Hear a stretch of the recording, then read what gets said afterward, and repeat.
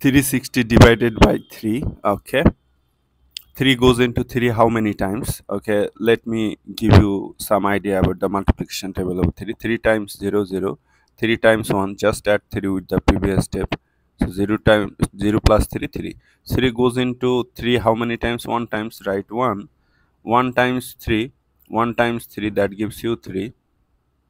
If you subtract, you are getting 0. Bring down this digit 6.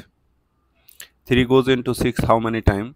Okay, 3 times 1 3, 3 times 2 6, just add 3 with this previous step.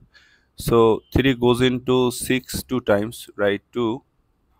Then 2 times 3, 2 times 3, that gives us 6. If you subtract, you will get 0. Now bring down this 0.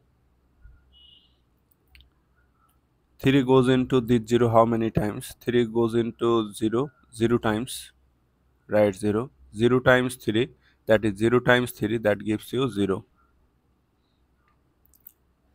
So your result is 120.